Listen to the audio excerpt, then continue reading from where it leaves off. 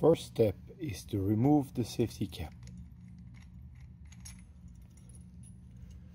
Second step is to screw the needle onto the nose. Third step is to open the cylinder. The fourth step is to suck that into a solvent and to move back and forth the piston to push and to pull the solvent from the cylinder. This rinses the cylinder, and then when you're done you push it all the way through. Then we remove the needles.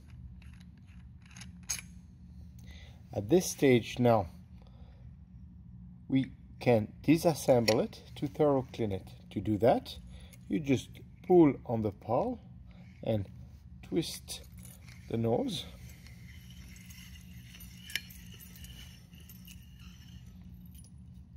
Pull the nose apart. Here the handle and the piston stays together, and here we can put apart the cylinder, the nose, and the piston. Whoopsie! Now put all that in a wash machine. The important thing is to put this flat so that the lips are not damaged. You see the lips there and there, not to damage those lips.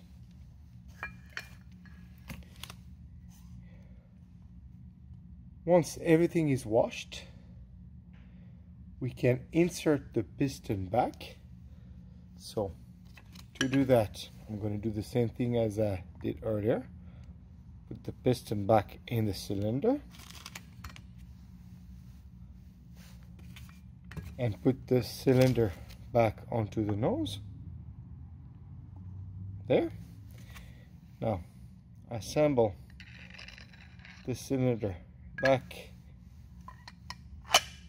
onto it, twist it,